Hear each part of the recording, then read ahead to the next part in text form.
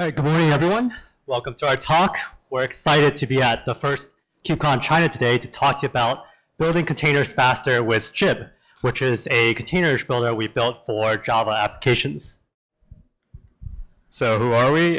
We're a Java team out of Google, New York. We focus on developer tools. My name's Appu. I'm Q. And our team's current focus is on helping the Java developer experience on Kubernetes and Docker. So many of you are already familiar with containers, which allow you to say, take your traditional monolithic Java application and split up into microservices to orchestrate on a container orchestration platform like Kubernetes. And Java developers are already familiar with building jars. Containers are sort of the same concept. The idea behind jars, the idea behind Java is very similar to the idea behind containers, which is the idea of write once, run anywhere. However, building containers for Java applications can be quite a confusing and tricky process. To see kind of how confusing and tricky that can be, let's start off with a story about a Java developer, an experienced Java developer, who's taking a stab at building a container image for their Java application. All right, so let's say I'm a Java developer and I'm building a website for a pet clinic. I want to containerize my backend, my Java backend, and I want my container image to be on my registry at ilovejava.io/petclinicapp. So what do I do first? Well, I go and I search build Java Docker image. Or I go to Baidu and I search 构建 Java 镜像. And then I read the top tutorials and I'm able to write this Docker file. Okay, so I run Docker build on this, but it takes a very long time to actually do the build. So this is a pretty complex Docker file. There's a lot going on here. You have to, looks like, install some Python packages. You accept and install accept the license for and install the Oracle Java 8 JDK. Then you install Maven, you add your source code in, you do your build inside your container, and then you tell your container how to run your application. However, Docker's come a long way from this, and there must be a simpler way to do this. Okay, so I read some more tutorials, and I'm able to write this much better Docker file. I'm using a well-maintained base image off of Docker Hub, the Open JDK base image. And all I'm doing is I'm copying my fat jar into my container image and setting my entry point to run that fat jar. So this is a lot simpler, a lot fewer layers, a lot more readable. Yeah, so this is great. It is a lot easier to read. For someone looking at this, it's very obvious what's happening. However, when I did this build on my machine, I found out my container image was 300 megabytes. And that's really a lot for just simple Java application. Okay, so I do some searching and I find that the OpenJDK base image is 284 megabytes by itself, which is huge, making my entire image over 300 megabytes. So I do some more searching and I find that I can use the Alpine version of OpenJDK. Alpine is a tiny execution, which by itself is only about 4 megabytes, and I'm also just using the JRE version. So this base image is only 82 megabytes, making my entire image a lot smaller. All right, it seems that when I do the build, it still takes a while to run. So for those of you familiar with doing Docker builds, at the beginning, you'll see a message like sending Docker context to Docker daemon. And what that means, it's sending all the files your Docker daemon needs to do your Docker build. And in this case, or the default case, it's all the files in the directory where your Docker file is. And that could contain any number of files, including things you don't need at all. In this case, we only need our jar, because that's the only thing we're copying over. And really, we should take a look at Docker best practices to see if there's a way to help ourselves out. Dockerfile best practices. So I search Dockerfile best practices, and I find the official Dockerfile best practices. And that's a lot of best practices. In there, I see something about a Docker ignore file. So I do some tutorials on Docker ignore files, and I'm able to write this Docker ignore file. It ignores everything in my project directory except for the fat jar that I want to copy into my container image. So now, my build runs a lot faster. I do Docker push. But it seems that if I just change a single line of code, it still takes a while to do the push. So you remember in our Docker file, we had a single line for our whole application. So every time you change anything in your application, you have to rebuild the jar, put it in your container, and send that container over to container registry. But Docker has a thing called layers. And maybe there's a way we can split our application into separate layers so we focus all our changes in a single layer. Okay, Docker layering. So I do some tutorials on Docker layering, and I'm able to write this better Docker file. I split my application into 2 layers, one for my dependency jars and one for my class files. This way, when I only change my class files, the only layer that I need to resend is the classes layer, and not the usually much larger dependencies layer. So now my build runs a lot faster. I can do iterative development. I think we're good to go, right? Yeah, you can see the first line here that if we change a dependency, we have to run a special Maven command to copy those dependencies into our target directory. Maybe we can orchestrate everything from Maven. Okay, so I do some more searching, and I find that there's Maven plugins I can use to define my Docker build within my Maven POM XML. So I saw my Dockerfile, I apply this Maven plugin, and now I can run my Docker build from Maven. I can do all my development with Maven commands. Great, I think I'm good to go. So that was a pretty long process to get from writing our first very naive Dockerfile to where, at the end where we had a Maven plugin, we reduced the image size, we removed all the install commands by using a better base image, we added a Docker ignore file to limit the initialization cost of the build, and we split our application up into layers to improve incremental build times. There's a couple more issues with Docker that you have to be aware of when using Docker. First of all, you have to download and install Docker, and then the order of your layers affects your cache hits. You can use multi-stage Docker builds to separate the build part of your Docker build from the from the part that containerize your application. There's other Doc cache mechanisms and quirks that you might want to be aware of if you truly want to understand your Docker build. Finally, a problem we all have is you have to have elevated privileges or root to run the Docker daemon. If you're concerned about your Docker build, there's some tips and tricks by our colleague Ray at this link here. We'll have this at the end, but we're not, oh, sorry. So when containerizing Docker, there's many steps that exist between your project and your container image actually existing on your registry. You have to build your jar, you have to write your Docker file, you have to send that along with your jar via the Docker client to the Docker daemon, and the Docker daemon has to run a container in order to build a container image, and then Docker push pushes it to a registry. However, we're all Java developers, and we don't want to have to care about Docker files. The containerization process should be as simple as having a project, running some build, and just having your container image be on your registry. So that's why we built Jib. We built Jib as plugins for Maven and Gradle so that you can containerize an existing Maven or Gradle project in 2 easy steps. Just apply the plugin and run your build. All right, we're going to do a live demo of Jib in action. So we're actually going to use the Spring Pet Clinic sample just off of GitHub, and we're just going to clone it and directly containerize it with Jib. Just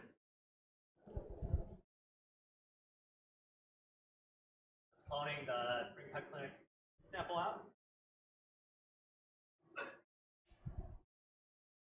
Internet slow. Yeah, so Spring Pet Clinic is a classic sample application for the Spring framework. You run as a server and serves up essentially a pet clinic with pets and veterinarians. All right, so we got the repo cloned, and all we're going to do is we're going to run Jib directly on here. So we're going to fully qualify it so that Maven knows where to find it. I'm going to use version 0.10.0, and we're going to call the build goal. And we're going to say where we want the image to go, and I'm going to use my Docker Hub registry. And I'm going to tell it to use a different base image other than distro list, which is the default, because we can't access that from here. So I'm going to use the OpenJDK image that we just talked about.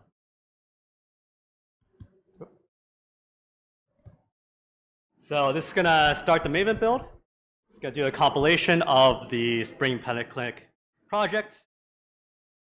And then after it compiles, it'll run the Jib Maven plugin to containerize that into a container image that will be on my Docker registry. Once that finishes, it's actually supposed to shut down my Docker daemon to show that it doesn't actually use a Docker daemon to do that. But we're going to actually take this image. There's a website called playwithdocker.com. You can go and launch an instance and just run Docker images off Docker Hub.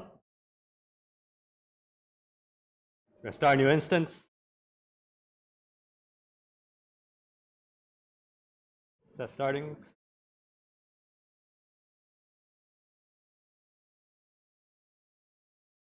All right, I'm going to use my local Docker daemon to run this.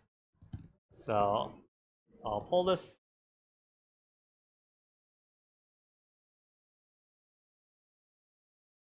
And then once that's pulled,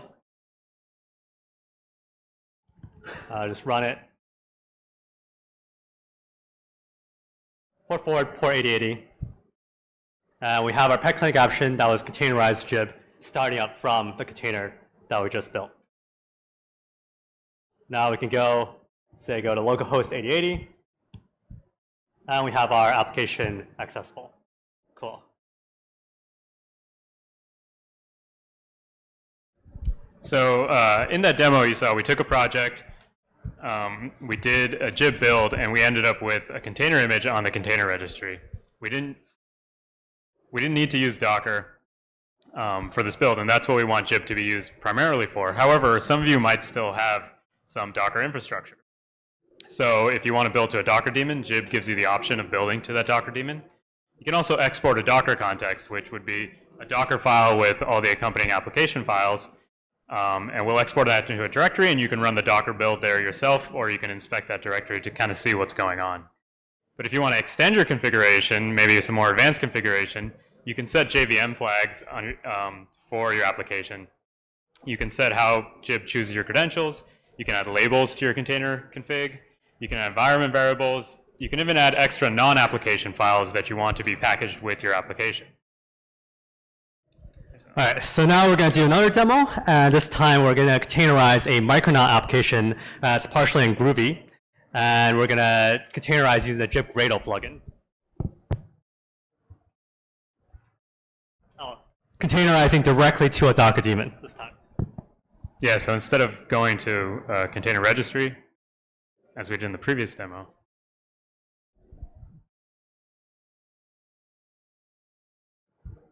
we're going to clone it and run jib docker build, which will build directly to the Docker daemon that I'm running.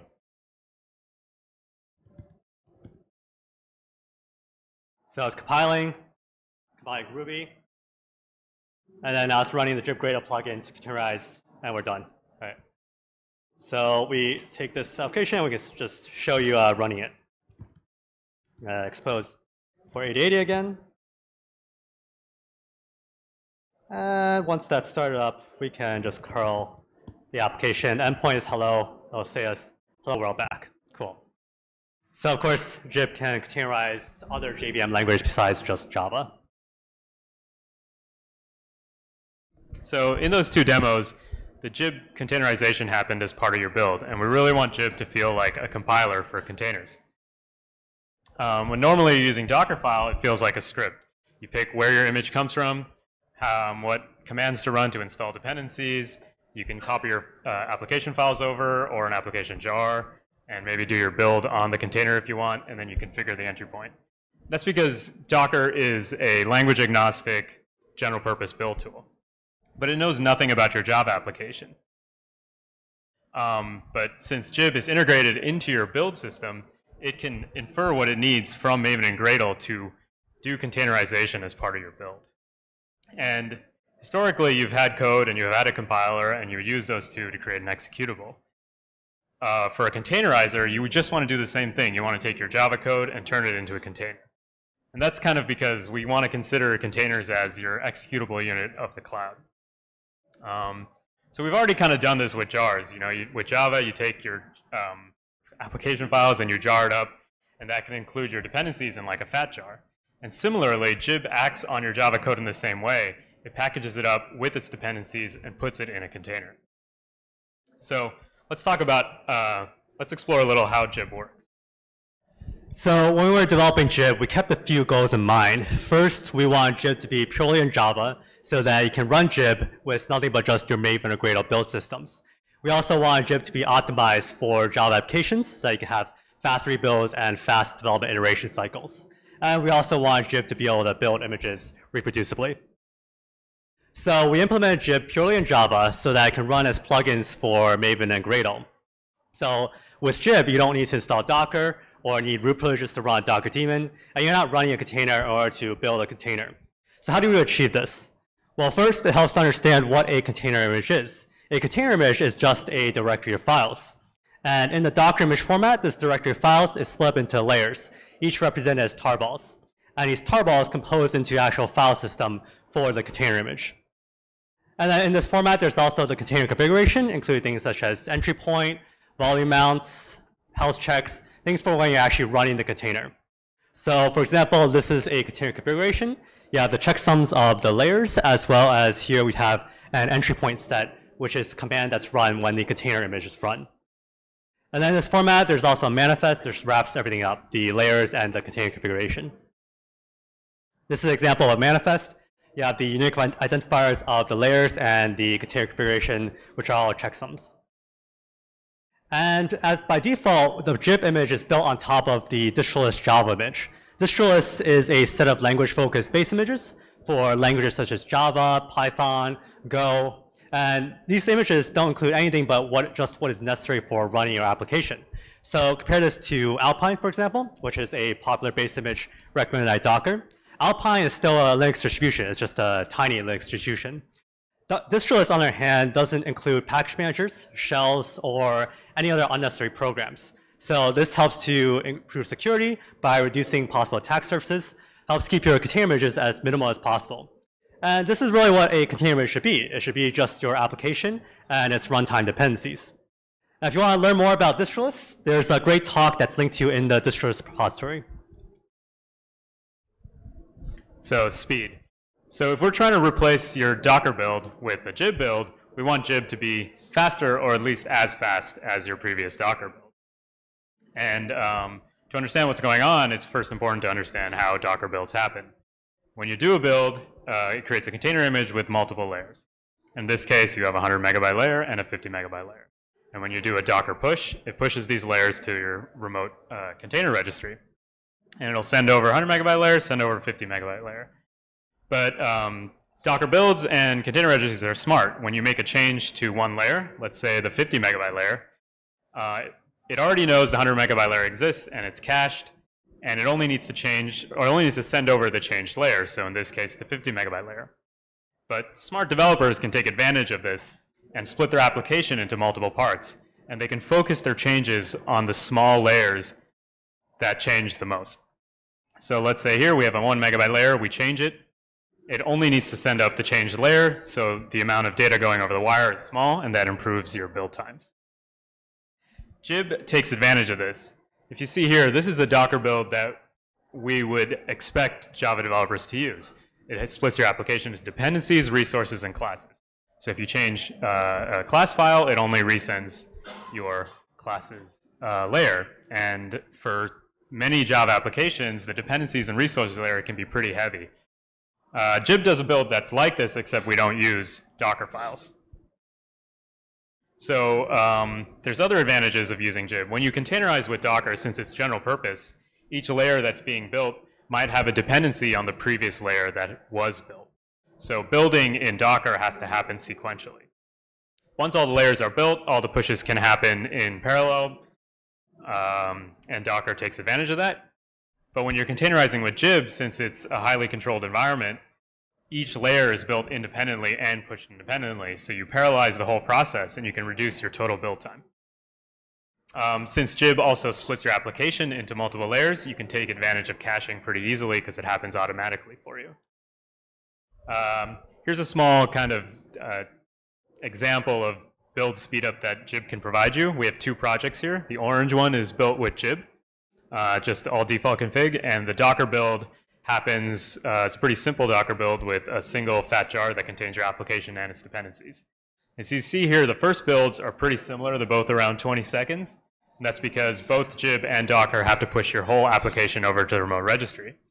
And then when you rebuild without changes, they're both pretty fast as they basically go through the process of figuring out that nothing has changed, so no build needs to be done. The real advantage of Jib here is that when it automatically splits your application up and you make a change into your classes files, Jib is only pushing your classes layer. And you can see here the difference between pushing a small layer and your whole application is between 5 and 15 seconds for a 20 megabyte application. However, when you get to a very large project, or somewhat large project, 120 megabytes, you can see rebuilding just your classes is still pretty fast, whereas rebuilding and pushing your whole application can take up to 35 seconds in this example. And that means you're sitting around waiting at your computer for your build to complete. So another benefit we get out of a custom image builder like Jib is the ability to build images reproducibly. So what does reproducibility mean? Reproducibility means that the same image, same code always produces the same image. So for example, if you were to make a change and commit that to, say, your version control system, that commit should produce the same image on your machine as your teammate's machine, as your production machine, or your CI/CD system. And what this helps you do is reduce possible variations that could occur in a production build that you can't reproduce in a local development build. And how do we guarantee reproducibility? Well, we just wipe all the metadata that could vary between builds, such as timestamps, user IDs, and groups. So because Jib is built into your build system, Maven and Gradle, there are other possibilities for a container compiler that we'd like to explore that are not yet in Jib. We can perhaps do smarter inferences like expose a port automatically when we detect your application is listening on that port. We can do other container optimizations for memory and CPU based on your application. We can try and organize your build into logical groups of code that change together, so the layers are smaller and your builds are faster. And then finally, we can try and take advantage of JLink and modules to produce smaller container images for you by reducing the size of your JRE. And these are all tools for building the container. We want to work on tools for running the container now that your container is built. And Q will now talk about some work we're doing on Scaffold for the Java development experience on Kubernetes. So we originally gave this talk back in May, but since then we've made a lot of progress and we made a lot of integrations with other tools. And one integration we built was integration with Scaffold. So Scaffold is a command line tool for doing continuous development on Kubernetes. And specifically, it's for being able to develop and iterate directly within a Kubernetes cluster. So Scaffold handles various aspects of the development workflow, like building container images, pushing them to a registry, and deploying your application upon every single change. So it propagates that change to your running cluster. So let's take a look at the Scaffold development process. So in this diagram, you see there's stuff in blue, which is usually your inputs, like your code and your Kubernetes config. And it goes through this whole process, and you get, in orange, your application running on your cluster. And this development process is building your application, containerizing it, pushing it to a remote registry, and then if you've changed the version, you need to update your Kubernetes config to correctly reference that version. You then push this config to your container cluster, or to your cluster, and then the cluster deploys some pods. You can run some commands to tail logs or to port forward so you can access your running application from your computer. And then finally, your application is up and running and you can evaluate it. And every time you make a change, you have to go through this whole process. And Kubernetes is about removing all the stuff you don't care about and only concentrating on what you do care about. What we care about here is our code and our config and our running application. And that's kind of where Scaffold steps in. Scaffold takes everything out of the middle, sits there and does everything for you. All right, let's do a live demo of using Scaffold with Jib as the builder part. To my demo folder. If I can find it again. I think it's in demos. Yeah, there we go. All right, so here we have a repo, a directory set up with Scaffold, and all that needs to be done to set up Scaffold is to have a Scaffold YAML. Let's see if I make this bigger. So here the Scaffold YAML is configured with one artifact just for the app that we have, and it's going to containerize to a Docker registry. And the context just says the app is in the app directory. We have it configured with the Jib Gradle builder to tell Scaffold to use Jib Gradle plugin to actually containerize our application. So our application is just a simple Jetty server, and I'll show you the code for it. It's just one hello class that just serves a page that says hello with some demo word that comes from environment variable and from Shanghai. So what we're going to do is we're going to just run Scaffold dev, and this is going to launch Scaffold with the continuous development iteration cycle that it manages. And And we're actually just using a local Kubernetes cluster on Docker for desktop. So this containerizer, our application, and then Scaffold is going to try to figure out a unique image ID for it using the git commit and the image digest. And then it's going to try and redeploy the Kubernetes YAML that we had to the cluster with the exact image that we just built. Oh no. TLS handshake. Timeout. All right, let's see if I've just.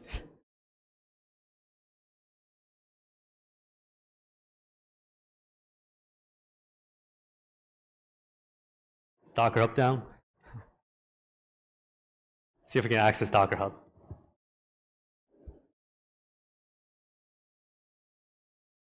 We cannot access Docker Hub. Let's see. Okay, we're gonna do some. So you can also have Scaffold. Okay, we're gonna tell it to actually use our Docker daemon, and let's see if it works. Because I've not tried this part of the demo. So we're gonna go and edit our Scaffold YAML, and I'm just gonna tell it to not push the image. And we're gonna do a Scaffold dev again.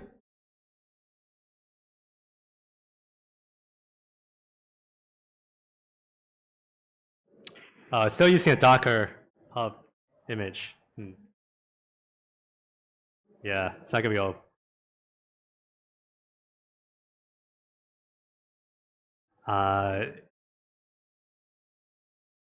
Is the VPN gonna carry over? Oh, it's done. All right, it worked. All right. Docker is back up, probably. All right, so the server started, and we can go and hit the server, localhost 8080. We see hello everyone from Shanghai. So we're gonna say we want to make a change. We want to change what it says, and well, actually, I go back to the. And we're gonna change what it says. So app source main Java, and instead of let's say Shanghai, we're gonna from China. It's visible. It's in the bottom right corner.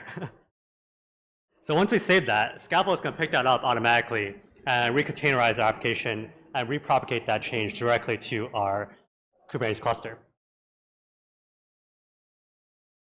So it's going to recontainerize. All right. And then redeploy our application. And once that's up, we can curl the application again. We have hello everyone from China. Now let's say we want to change that environment variable, the demo word that we had. So we go and edit our Kubernetes YAML. And this is just a standard deployment.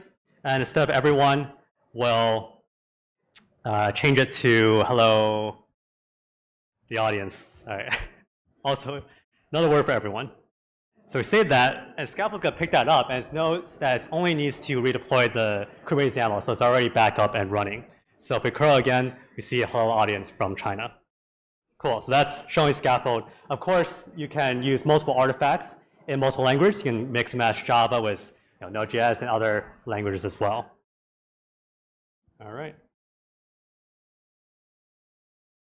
Let's see how much time we have. Oh, we have time.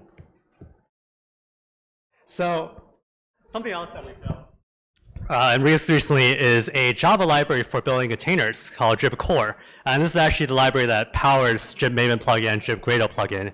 And we built and released that as its own library for use in Java. So how do you actually use this? This is an example. So the first line takes the busy box and uses it as the base image. Then we so this example is actually containerizing a hello world application.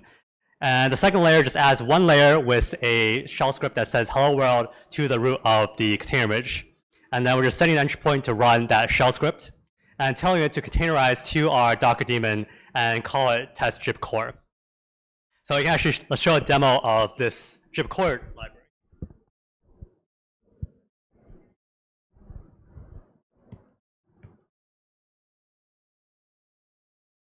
Oh, another thing about Scaffold is that it also cleans up your application when you exit from it. I'll go to my temporary directory, it's my downloads folder, clone this repo, And then all I'm going to do is I'm just going to run the application with Maven exec. It's going to execute the application. Oh, let me first show what the application actually is. So source, main, and it's just the same code we had in the slides. Click again. And it's going to use the Jib core library to containerize our hello world container directly to our Docker daemon. All right, so it's done, and we can just go and run it. Test Jib core was what we called it. And we have hello world. Of course, we can change that. We can say change the shell script that we want to add in, and change world to Shanghai. And we can run it again. And so recontainerize our application. And once done, we can run it again. I'll say hello Shanghai.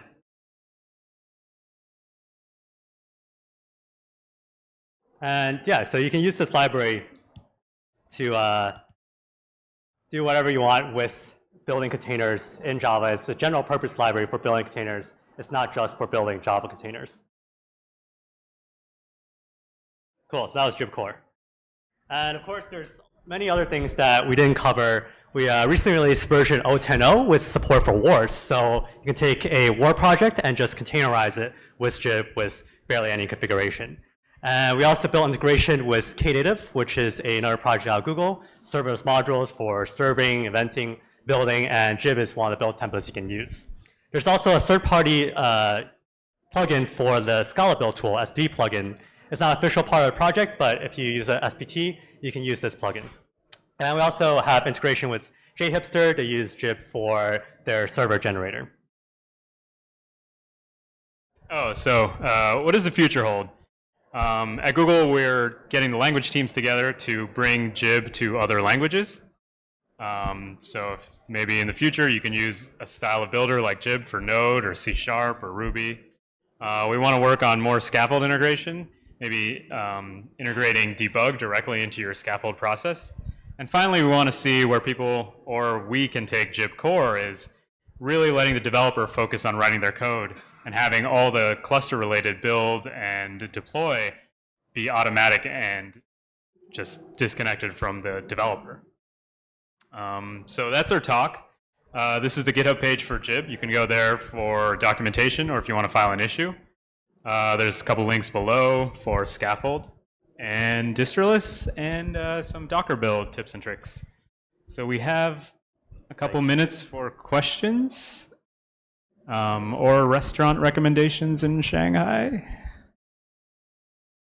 Yeah. So there is, Jib doesn't support Bazel build because it's just Maven or Gradle plugins. But there's actually Bazel rules. Rules Docker, I believe is what it's called. You can find it on Google Cloud Platform org. And it's rules you can use to actually build Docker images in Bazel. Scaffold also supports Bazel out of the box. So if you want to use Scaffold with Bazel, you can. Cool. All right. We'll probably also be at the Google booth later. If you have more questions, we'll also be outside right after this. All right. Thank you. Yeah, thanks.